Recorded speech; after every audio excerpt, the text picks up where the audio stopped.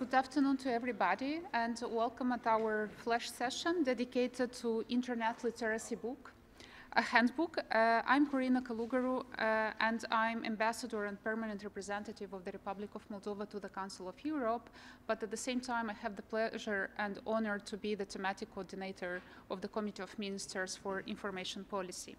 So, as you saw at the entrance of this room, we will present today the new Internet Literacy Handbook, and I will invite everybody to take and to look into this amazing book. So we have today the privilege to have the authors of the handbook, which are present next to me during our discussions. So I will introduce here Janice Richardson, Elizabeth Milovidov, and Martin Schmalzried. Sorry if something. Our discussions will be separated in 3 quizzes.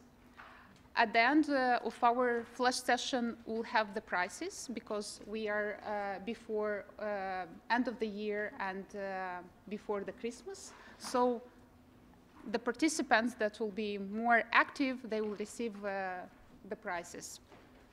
So now I will go directly into the concrete discussions. And the first quiz will be dedicated to the most, to the ideas that are in the handbook.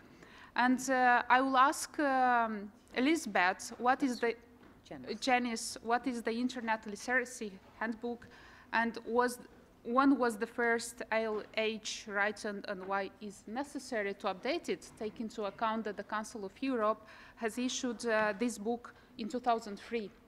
And 2006 and 2009. So please. So good afternoon, everyone, and thank you for coming to this session. So what is the Internet Literacy Handbook? Well, I hope you can tell me because you've perhaps already opened it.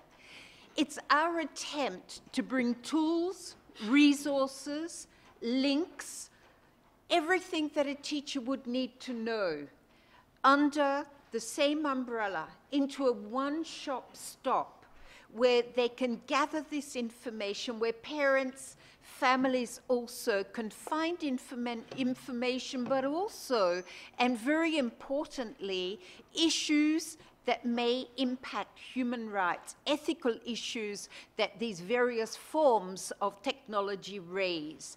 And it's broken down, this new version is broken down into a number of sections which cover in turn inclusion, creativity, participation, fun, challenges, future. I think the important part of this, we had to update from 2003, obviously, because so much has happened in this field. Every time we update, new chapters are added until we have what you see inside the book today. I think we're getting on to 30 chapters. The other big change of this book, which you're going to see, is rather than introducing a resource, rather than introducing an index, we've given users a quiz, and the quiz not only tells you what's in the booklet, but also tests your knowledge on what you will find in each chapter. So back to you, and that was my quiz. Now it's going to be your turn.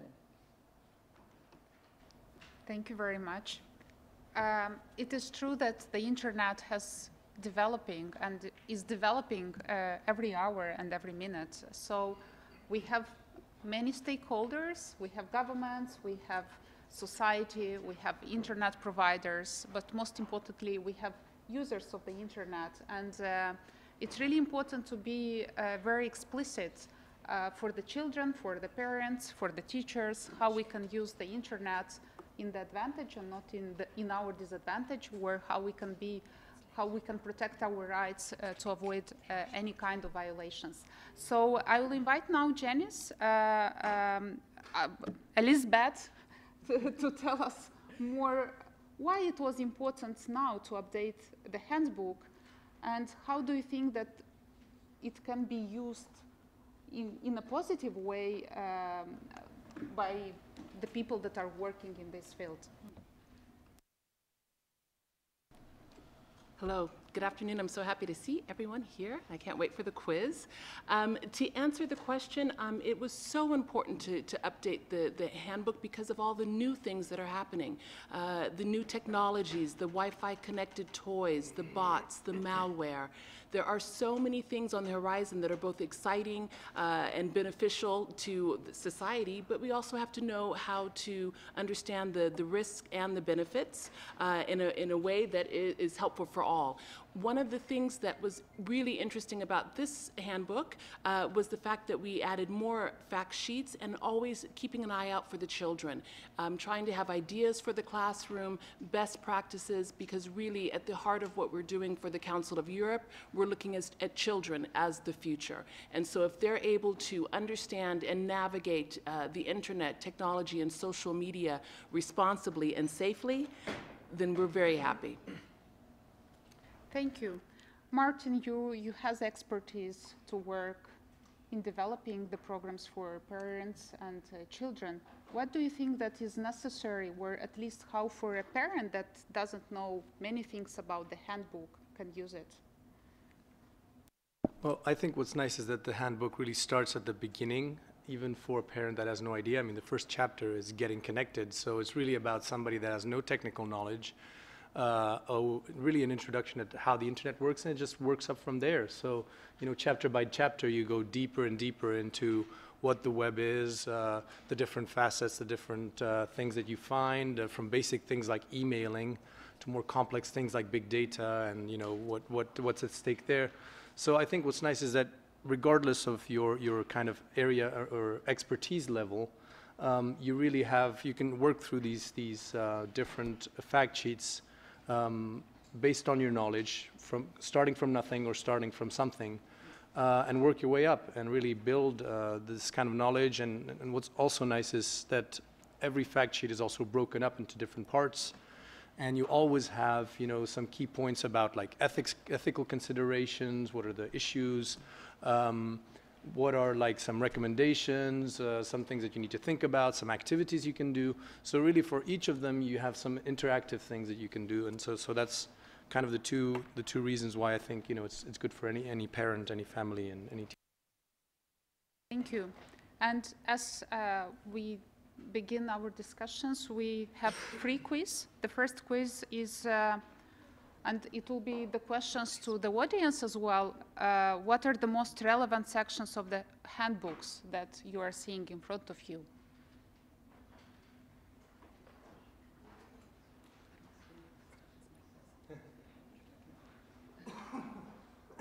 Maybe just switch to Elizabeth.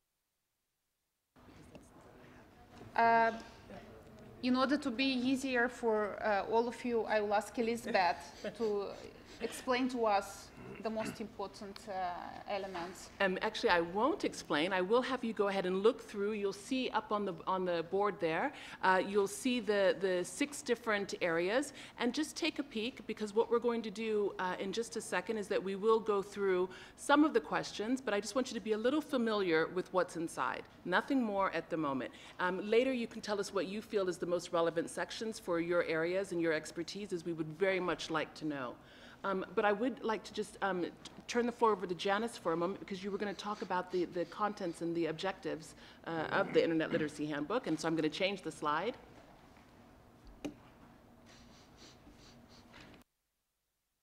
Janice will just jump in.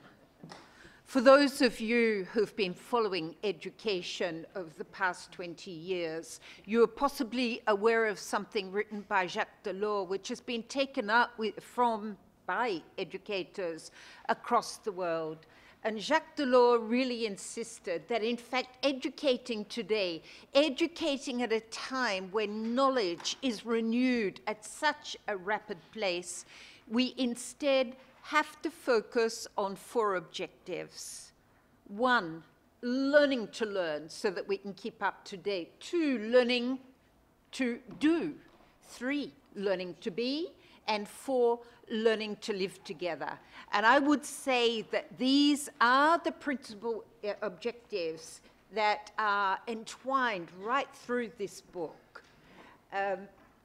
Elizabeth, I believe that you were going to animate a quiz. Yes, let's get going. So we're going to do a very, thank you, Martin. We're going to do an interactive quiz, so please pay attention. As you know, there will be prizes. There will be.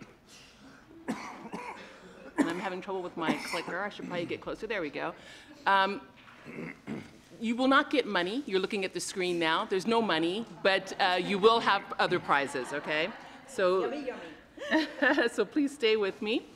So the first quiz, and we also have to figure out, because we will be asking you several questions, what do you think, Ambassador? Should they answer by themselves? So they have a chance. We have 3 prizes, or should they answer with teams?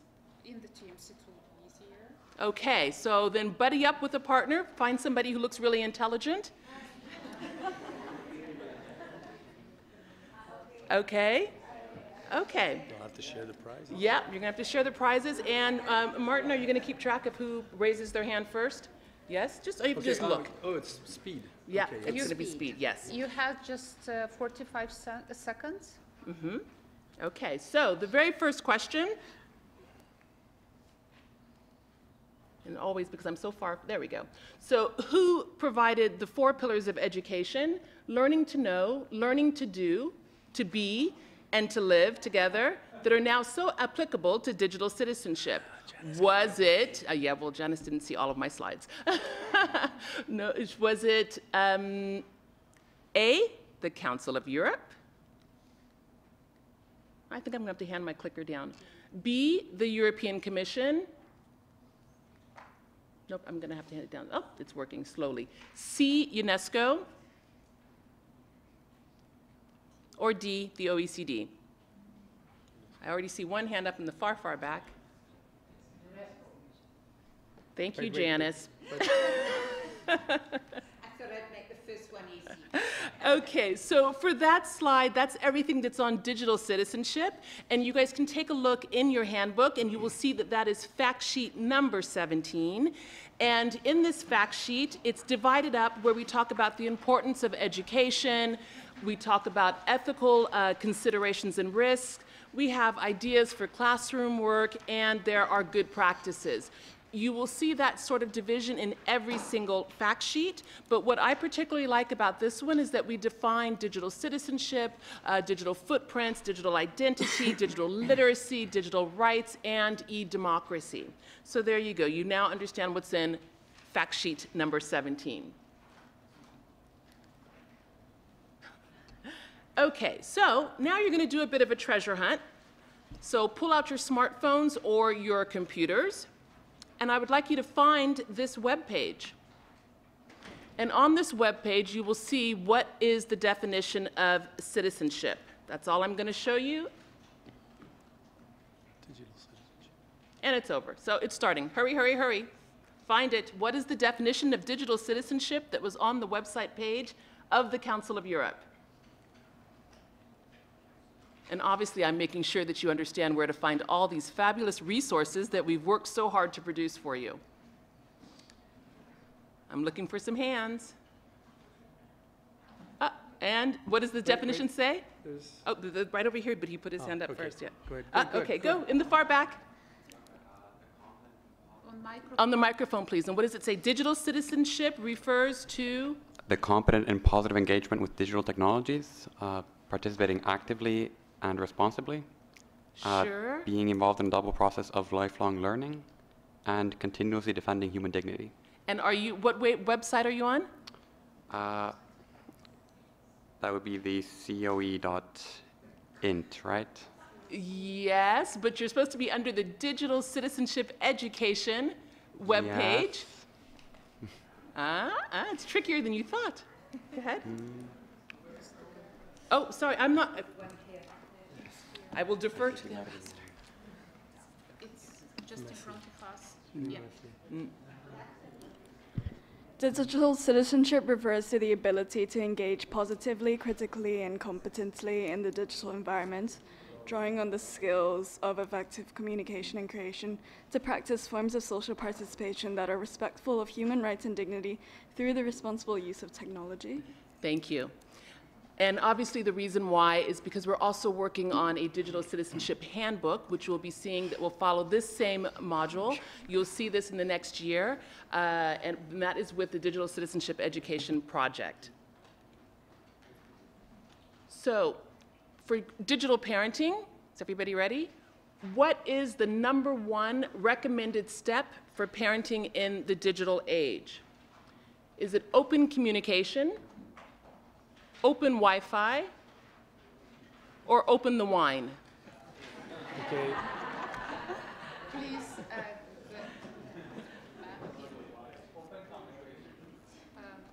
Good. Yes, thank you very much. 1 point, and the one As Janice gave one away, I had two as well. So for digital parenting, you will see that this is fact sheet 18, and we talk about both positive and proactive digital parenting.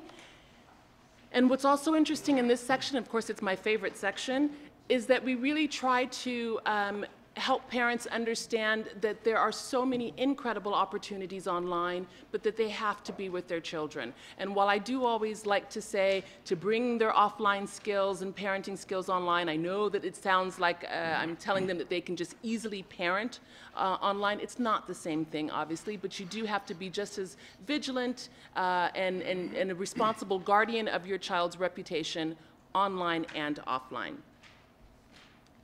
Okay, so what are 2 types of cybercrimes that involve demands of money or Bitcoin to stop the harassing activity?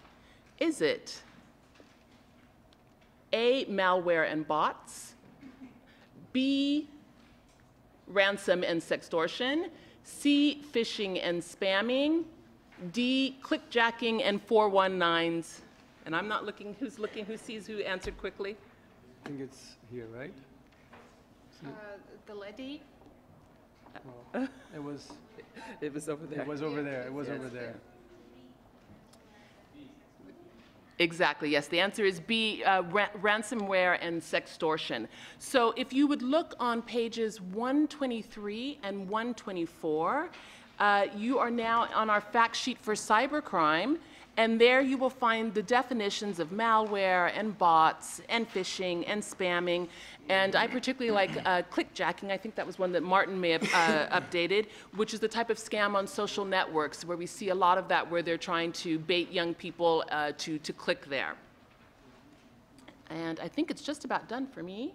Oh no, so there you go. That's just showing you the fact sheet number 18. And this is also to show another project of the Council of Europe, because we mentioned sextortion. If you were outside, you would have seen that there are brochures on parenting in the digital age, which is for the online exploitation, against online exploitation of children, for the online protection of children against sexual exploitation and sexual abuse. And these pamphlets are available in French and in English, and we have some outside for you.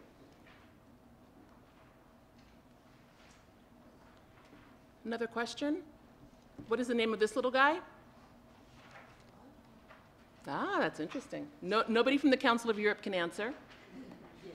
Mm. You want me to answer? No, you might have to.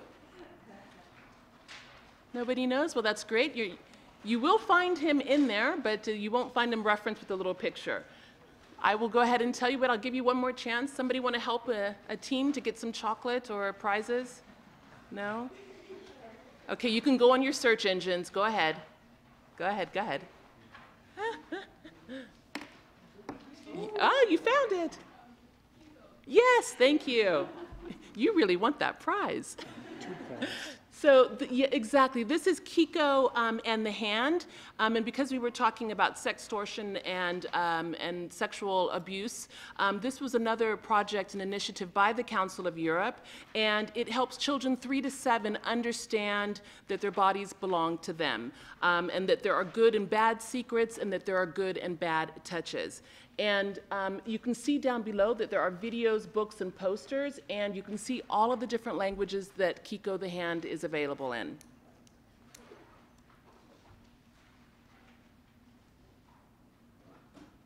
I think you have to click from, yeah. Okay, it's over to Martin now. Okay, so I updated especially the ones looking forward, but when I reread them, sometimes I feel like I'm looking backward.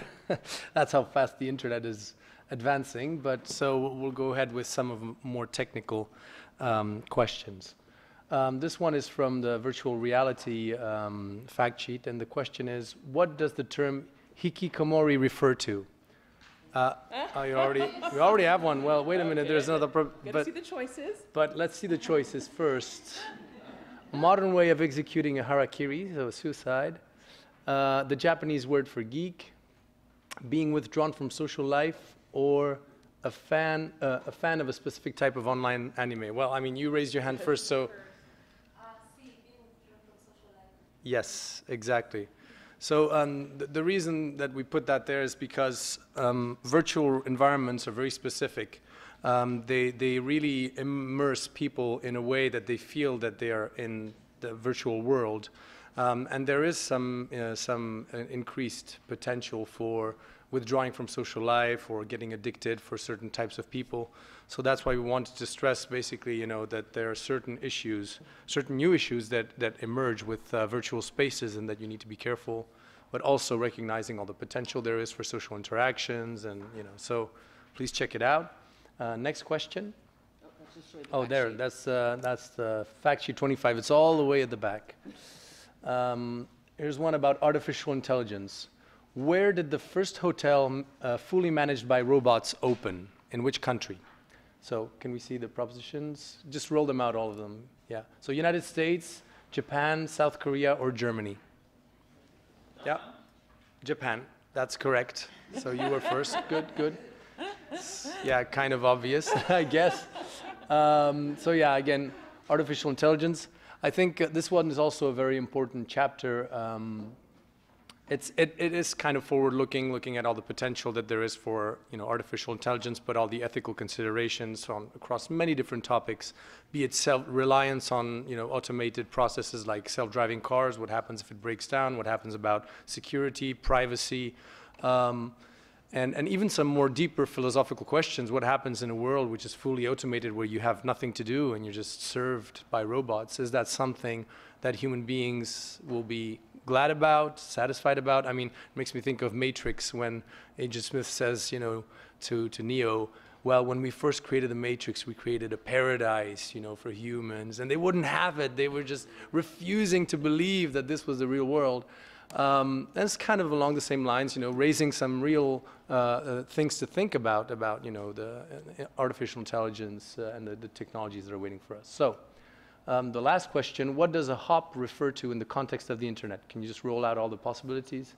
An acronym for services online offering high online privacy, a term used by millennials when quickly checking an app, a short for HOPE used in certain memes, or the redirection of data between two routers. Okay, the hand shot up right there.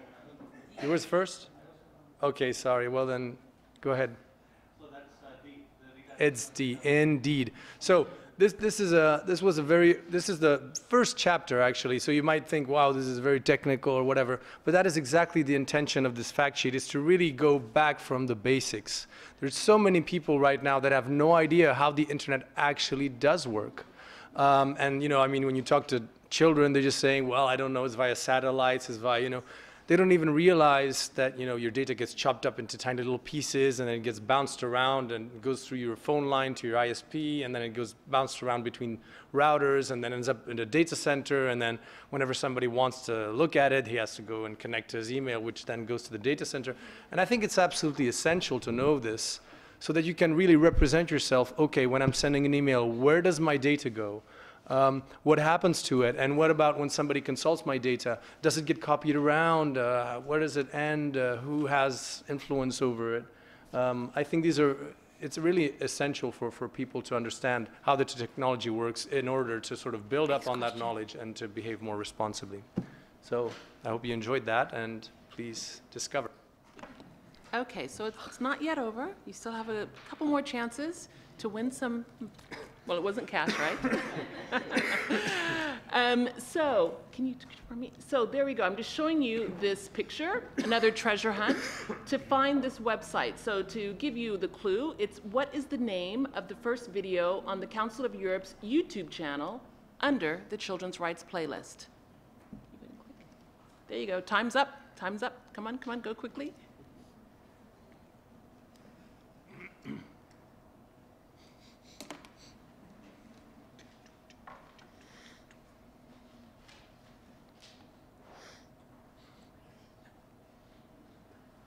I see hands kind of wavering in the air. Yes, you've got it? Sexualized images used in revenge, brackets revenge porn. Exactly. Yes. Thank you. Very fast. I like this team. Obviously, one of the important things that I'm trying to show you here is that the Council of Europe has a YouTube channel, and there are lots of videos there for you, and they're available for you in different languages.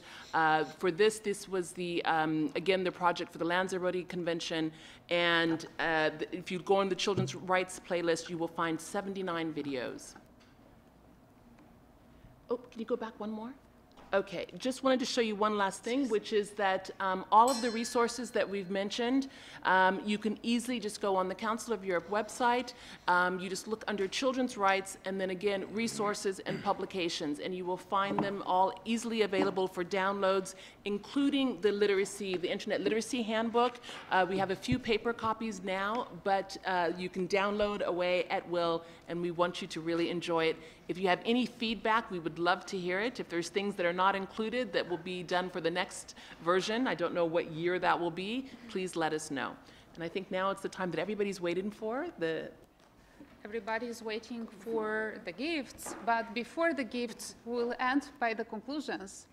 So the Council of Europe, it's an intergovernmental organization that thinks not just about politics, and the measures and setting standards for the governments and law enforcement structures, but at the same time, it's promoting the literacy towards the internet and children's rights as well. So we had in front of us today a new version of Internet Literacy Handbook that answers to the questions of the children, of the parents and teachers. It's a very useful tool, and we are inviting you to use it, and to ensure that we have internet safe promotion, and all of our rights are protected by ourselves. At the same time, understanding where are our rights, where are our obligations, and how we should be responsible by using the internet. So I hope that it was useful discussions with all of you, and the gifts are going to the most active participants. But at the same time, I think it will go to every table that we have, round of table that we have in front of us. So you are enjoying the end of this day and of this flash session. Thank you.